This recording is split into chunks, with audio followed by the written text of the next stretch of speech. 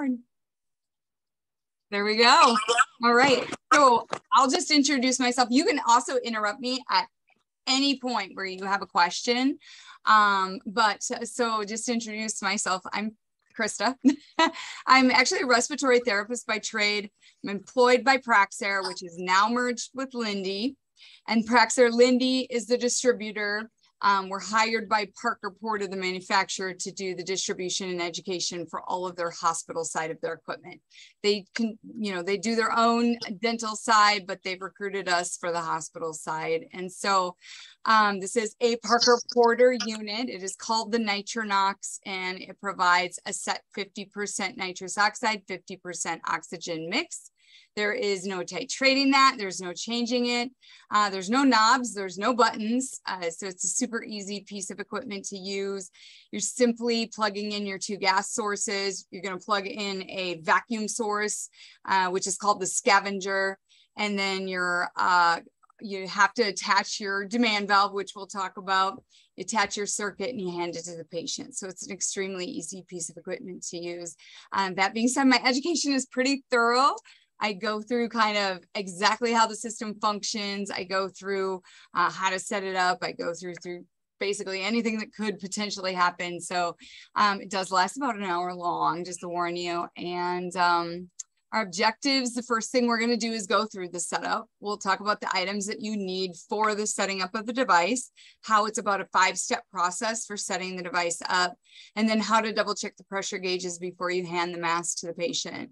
We're going to then skip ahead and we'll talk about post-use cleanup, what kind of happens on the device when you are done and you close up shop. And then we'll talk about cylinder maintenance. That is kind of the most complicated part about using this device, is the cylinder maintenance, just because, we're not used to the hospital setting anymore. We always have the grab and goes or the carry abouts. It's with built-in regulators. So it's kind of hard. With this device, in the hospital setting, there's no device that has this type of connection. And so that is the most hard, complicated part about using the cylinders. And then lastly, we'll talk about nitrous oxide, the gas itself. So items that you do need for setting up the device: you'll need your Nitronox, you'll need the demand valve, the disposable patient circuit, and the disposable mask. And then potentially, depending if your masks come underinflated, you'll need a 30 to 60 cc syringe to properly inflate the mask so that you get a good, nice seal. So to go into that, this is your Nitronox unit. The top part there, that box, is the blender. It's going to blend the nitrous oxide and the oxygen together in that 50-50 mixture. If you go down, you do have 2 cylinder slots on this cart for nitrous oxide and 2 cylinder slots for oxygen. For you guys, you're going to utilize wall source oxygen. And so those cylinder slots are just going to be empty, and you'll actually have a 10-foot hose that goes directly from the wall where you quick connect into your wall outlet, where you're typically have a flow meter attached. You would pop out the flow meter, you would pop in that wall oxygen connection, and then that hose will lead directly to the back of the unit. So for the nitrous, though, when you're gathering this equipment from your storage, you're going to want to make sure that you do have 2 nitrous oxide cylinders on there.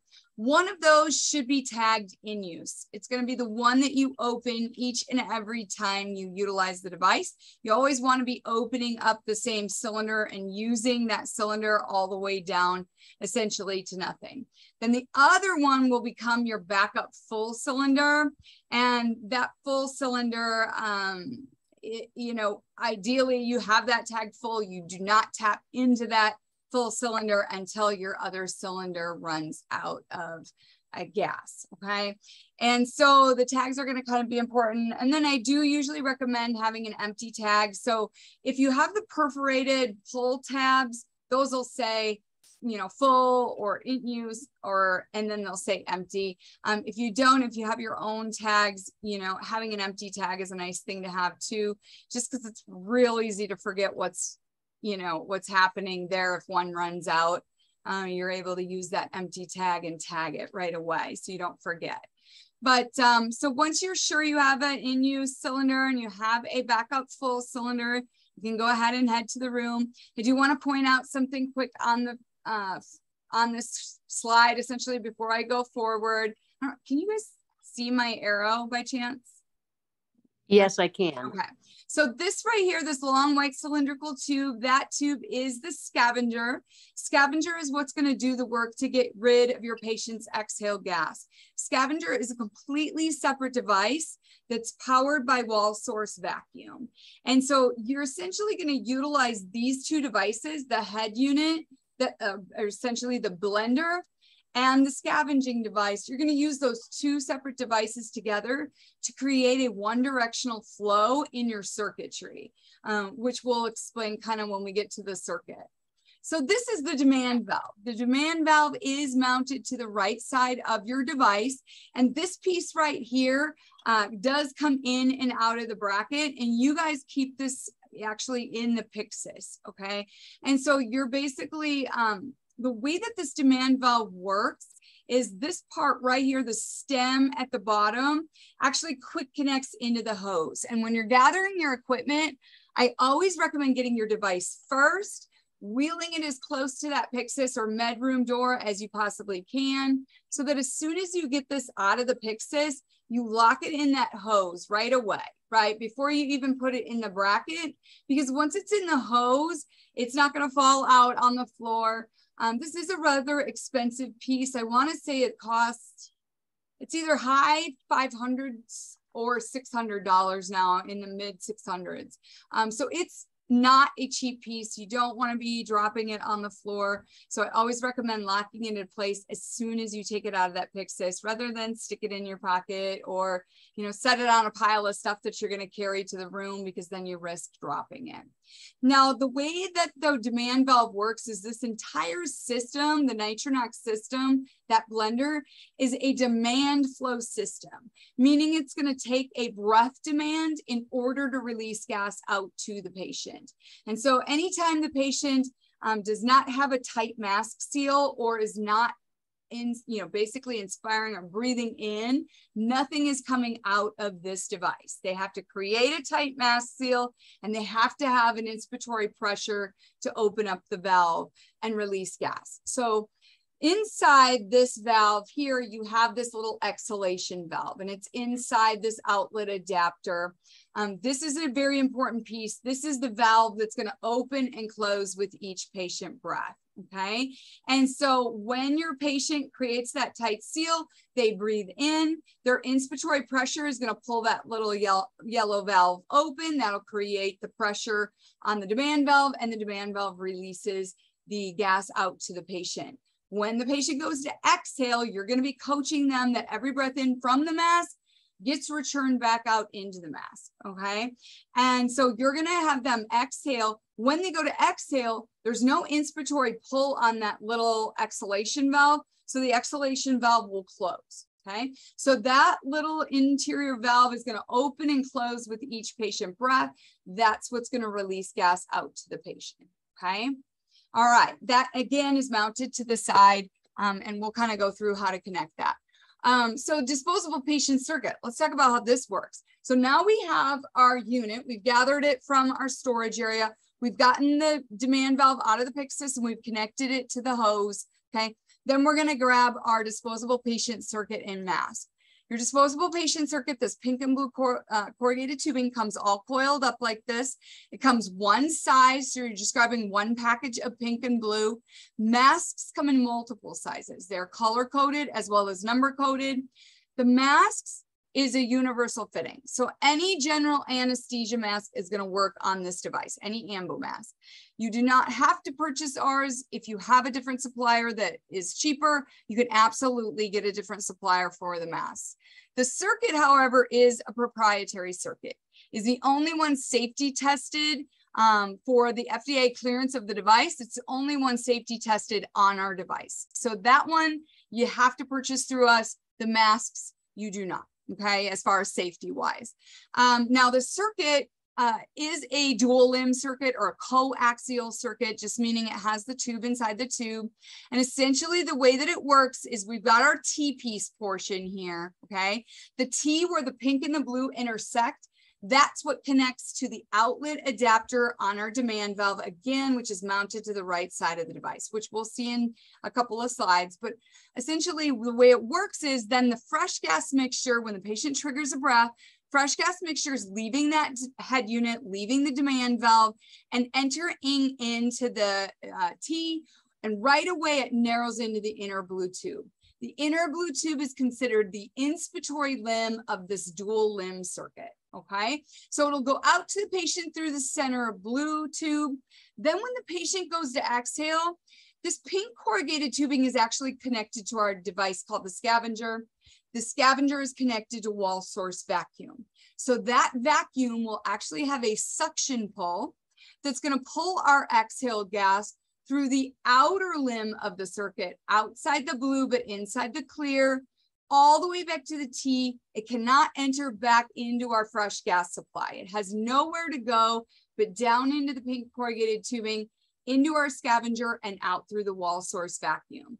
So this has been particularly important to understand with COVID and worry about contaminating the demand valve or contaminating the actual blender. All flow in this system is one directional. Goes out to the patient through the inspiratory limb, and it goes directly, that exhale gas goes directly back to the scavenger through the expiratory limb. There's no backwards flow in this allowed, so there's no way for that exhale gas to get back into that demand valve or back into the head unit. So it's a simple wipe down in the outside of the equipment when you're done utilizing it, right? So that expiratory gas is going to flow down. Once it gets to the pink corrugated tubing or into the scavenger, it's going to get vacuumed out. To protect, just in case you're having scavenger issues or you forget to turn on the scavenger, what's going to happen is that there's a green one-way valve just above that pink corrugated tubing. So in that T, right above where the pink corrugated tubing happens, there's a little green one-way valve. That prevents any backflow from the scavenging device from going backwards into the circuit. So again, all flow in this is going to be one directional, no ability for it to go backwards. All right, so it's a 5-step process for setting up this device. Now we have all the pieces, right? We're going to go ahead and set it up. The first thing I want to point out on this 5-step process is you can see here our gas sources are before our vacuum source, okay? And our demand valves right away, right? We want to lock that in place as soon as we get it out of the Pyxis. But I point out the gases are before the vacuum source simply because that vacuum source is going to make a hissing suction sound, okay? So as soon as you plug into that wall source vacuum, that scavenging device is going to start to hiss. It's going to sound like full suction, as if you were having the suction canister on the wall and you put it on full suction, okay? You want to do your gas sources first, because when you open up your nitrous oxide cylinder, you want to listen and make sure there's no hissing or leaking of gas, okay? If you hear any kind of hissing or leaking of gas, you would immediately close it. And we'll talk about troubleshooting that when we talk about cylinder maintenance. But ultimately, if I plug my vacuum source in first, I might miss a hissing, leaking nitrous cylinder, or even a hissing oxygen, right? We don't want to waste oxygen from the wall, so we would want to make sure that's not hissing as well, okay? So, but first step then, first thing we're going to do is attach our demand valve. Okay, the first thing we want to do is attach it to the hose. And the reason we want to attach it to the hose first is because, like I said, then it's not going to fall on the floor. Once it's quick connect into that hose that leads out there, it's not going anywhere. Then the next thing we're doing, the second thing we're doing is we're opening up our bracket and we're pushing the demand valve from the back to the front of the device into that bracket. Okay, we got to push pretty hard, pretty firm till it's all the way in and flush with the front on the front of the outlet adapter. Otherwise, that will not, that little door on the back, the retaining bracket will not close. Okay, so you've got to have that closed. Then you have to align the little back of the demand valve into the metal slot so that you're able to close the door completely and then tighten the black screw handle down. Okay, so that's step one, is connecting this. First thing you do, pop it into the hose, then pop it into the bracket, and then screw the bracket on, okay? All right, second step. Once you've got that done, you're able to move to opening up your nitrous oxide cylinder. So to open up your nitrous oxide cylinder, you're gonna look at those cylinders. You're gonna find the one that says tagged in use, right? And ultimately, you're gonna take your black wrench, place it on your cylinder, and you dial that wrench one full 360 revolution around of the wrench, lefty-loosey or counterclockwise. When I'm standing over top of the device and I'm opening up that cylinder, I always think of it like a hand on a clock, right? I'm gonna go counterclockwise, one full 360 revolution around of that wrench. Sentry say it's a little tough to get it all the way around because it kind of hits the back of the metal of the actual cabinet. It also kind of can get wrapped around that little gauge on the top. So you just kind of got to, you know, replace your wrench a couple of times if you're bumping into things, but you ultimately want that dial or that hand or that wrench rather to go all the way around one full 360 revolution around 12 o'clock to 12 o'clock, 6 o'clock to 6 o'clock, however you want to do it, okay? Once that is open, one full revolution around, you should see 750 PSI on your tank pressure gauge. Okay, that one that's on the top of the platform. If you do not see 750 PSI, if it's lower than that, or it's not reading anything when you open up your cylinder is empty. Okay, so know that it should read 750 PSI. If it reads anything less than that, that cylinder should be exchanged. That cylinder is empty. Okay, the reason it's always going to say 750 PSI when you open up your cylinder and not a lower pressure is that nitrous oxide, when it gets compressed into these cylinders, it becomes a liquid. And so the gas turns to liquid form. The liquid form messes up that cylinder pressure gauge read. And so that's why the cylinder pressure gauge is always going to say 750, is because that actual gas or the liquid makes it an inaccurate amount, okay? It'll always say 750 until all of the gas is actually used up from that cylinder. Once the cylinder liquid is gone, the gas is gone, it'll then start to register the gas vapor that's left in the cylinder. And so from that point, you've got maybe 3 to 5 minutes of use. Customers say it's way faster than that. And so with each breath, you'd watch that gauge go down. So if it's less than that 750, you automatically know you literally have less than 3 to 5 minutes of use. So that's why you would change it right away. So it should say 750 PSI on the tank pressure gauge. And that's why your tagging is so important on your cylinders, right? Because you're not going to have a lot of warning when your in-use cylinder runs out, or any warning when it runs out, right? And so that way you want that backup full cylinder to truly be a full cylinder, and you want to be able to tap into it should you run out, so that your patient doesn't have a whole ton of interrupted pain management. All right. Third step is just connecting your oxygen hose. Again, you might have to pop out a flow meter to pop in. Yours might be a twist quick connect. It might be this same quick connect. And there's lots of different quick connects out there, but you're essentially just clicking right into that spot. And then step 4 is going ahead and connecting your vacuum source. So again, this is your long white cylindrical tube. Obviously, this one's mounted to a wall. Yours is on the pole. You can see our pink corrugated tubing, right? Come into the top of the black port. And then coming out of the bottom of the black outlet here is our gray hose. The other end of the gray hose is going to have your vacuum quick connect. Okay. And so you're going to take that vacuum quick connect and you're going to plug into your white outlet on the wall, unless you guys have the purple ones. When you do that, immediately you should hear that hissing suction sound. If you do not, you want to make sure your quick connect is all the way in. Make sure that your gray tubing isn't kinked, that it's connected on both sides, both connected to the device as well as the quick connect, right? And that there's no bends in it. And then lastly, you want to confirm that this black ball valve on the front of your scavenger is pointing in the 6 o'clock position, not the 9 o'clock position.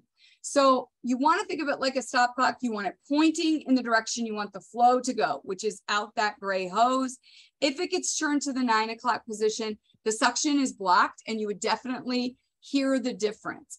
And so while it's a lot more pleasing to the ears to have the suction off, if you've taught your patient correctly that every breath in from the mask gets returned back out into the mask, but you don't have this scavenger running and pulling away that exhale gas through that circuit, it'll only be a couple of breaths before your patient takes it away and they'll say, can't really breathe very good into this. And that's just simply because you don't have your scavenger going. You don't have that removal of that exhale gas from the expiratory limb of the circuit, okay? So anytime the mask is up to the patient's face, you should hear that hissing suction sound. If you do not, you've got to figure out why and make that adjustment, okay? So always in the 6 o'clock position, not the 9 o'clock position. All right, and then lastly, you're just connecting your disposable patient circuit. So you'll see that our T piece here, where our pink and our blue intersect, they slide right over top of your outlet adapter on your demand valve. So this is a good picture here of your demand valve mounted into the bracket that you mounted into, right? Here's our little black screw that tightens down. Essentially, that slides right over top of the outlet adapter of our demand valve. Then our pink corrugated tubing slides over top of the black, not down into the white. That's probably the only mistake I do see people make when they connect the circuit, is they want to stick this pink corrugated tubing down into the top of the white. And actually, if you look down into the top of the white, you should see a black mesh filter. That filter is called a foam flow resistor. And that foam flow resistor actually should be replaced every 6 months. It just tweezers out and a new one tweezers in. And ultimately, the way that this scavenger works is it's called an open air interface scavenger. And what that means is not only is it going to pull the exhale gas into the black inlet here, but it's also going to be pulling in room air through that filter. That room air is going to further dilute out that exhaled nitrous so that by the time it goes into your wall, quick connect and out through your wall piping, it's diluted out by this room air, okay? And so ultimately, just make sure you always keep the top of that open so it can pull in room air, and you're always connecting to the top of the black, not down into the white. I have seen everything from pink stickers, the word pink ribbons on this black. I've even seen not here written in Sharpie on top of the white. Okay, just to help people remember, you're attaching to the top of the black, okay? And then lastly, you'll attach your elbow to your patient mask. The mask, if you have our masks, they come with prongs. Those prongs are for strapping it on the patient's face. We do not ever recommend strapping it on the patient's face, nor does it come with straps. And so for that, once you get your size, because they're color coded based on size, just pull those prongs off and throw them away. It's going to make it a lot easier for your patient to hold their mask in place if those prongs are gone. The other thing about the mask is that that port at the top, this is where you're going to inject air if you do not have a squishy air mask, right? If your masks come super underinflated, which I forget where you guys are. If you're in Colorado or anywhere high altitude, you probably don't have to inflate your masks. But any low altitude, you will have to have a syringe and inject some air into that top port. Your rule of thumb, or my rule of thumb as a respiratory therapist, is I'm okay with touching the hard plastic with one finger, right? But if I can grip the hard plastic with 2, 3, 4 fingers on the sides, right, then I know it's underinflated. I want to be able to have a nice squishy mask that fits in the bridge of the nose, nook of the chin, and then when it's on the face, you don't want any leaking. You don't want any kind of, if the patient smiles or talks, you don't want the corners of their mouth to be leaking, right? Because remember, in order to trigger a breath demand from this demand valve system, you have to have a tight seal and you have to close that loop so that when you breathe in, it pulls that gas into that inspiratory limb, right? If you've got any kind of leaks, you're not going to be able to draw enough breath, okay? The other thing I want to point out about the circuit is there are two little caps. One is under the thumb, actually on the elbow end. The other one is on a stem, also under the thumb, on the T-piece. Those little caps are for Lurlock style end tidal monitoring. I do not have any labor and deliveries that actually are end tidal monitoring. If you do, you know, go for it, but most do not. And so for you guys, if you're not end tidal monitoring through those caps, you're going to want to make sure that those caps are on and that they're closed nice and tight, because if they fell off or they're open, can affect sedation just because it breaks that closed loop system. And then it also would potentially leak exhale gas out into the room. Okay, so you always want to make sure those caps are on and closed nice and tight when you're attaching your circuit. All right, so now your device is completely set up. You just have to double check the pressure gauges before you hand it to the patient. So the front of the device has 3 pressure gauges. The bottom 2 pressure gauges are line pressure gauges. Those pressure gauges are measuring the pressure in the hoses that are coming into the unit.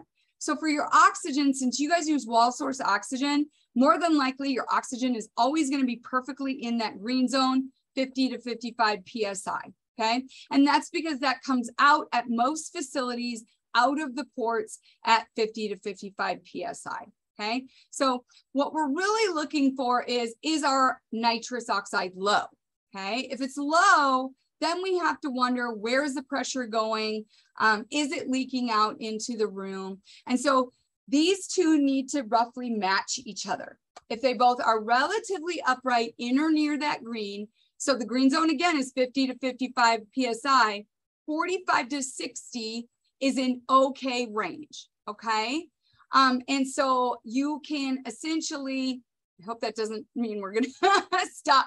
Essentially what that means is you're good to go as long as they're both relatively upright and match each other. If they ever do not, you want to make sure that they're within 15 PSI. You don't want to see this gauge at like the 11 o'clock, 10 o'clock, 9 o'clock position, because that will mean potentially a leak. It might just need a regulator adjustment, but you know, you would want to pull it from use and figure that out before you let the patient use it. So if they look like this picture and they match each other, you're good, you're golden. You can hand it to the patient. Okay. Next, you have your mixture pressure gauge. The mixture pressure gauge is not going to tell you a lot. Essentially, what it's going to tell you is if this ever goes into the red zone as much as 40 PSI, it's going to give an audible whistling sound. Okay. The whistle, user manual calls it a whistle alarm. Remember, there's no battery or electronic parts to this. Okay. And so ultimately, it's going to be more like a high pressure tea kettle type squeal, and it would likely come and go with each patient breath. If this ever happens to you, you are going to want to pull it from use. That being said, watch a couple of breaths, note what the needle on the gauge is doing, because there's 2 options. One is that needle is in the green zone, bouncing up into the red zone, but returning to the green zone. That is a simple mixture pressure adjustment that your biomed can do. Okay, it's right in the user manual. If, however, this is incrementally climbed and it's whistling and it's just getting higher and higher into that red, that is a mixture pressure issue that this device would have to get shipped into Porter, and I would help facilitate you shipping that into Porter. So I would be who biomed would contact should that be what's happening. Okay. So that's the mixture pressure gauge. That's it for the device as far as how it's set it up, what you could potentially look for on your devices. Let's talk about post-use cleanup.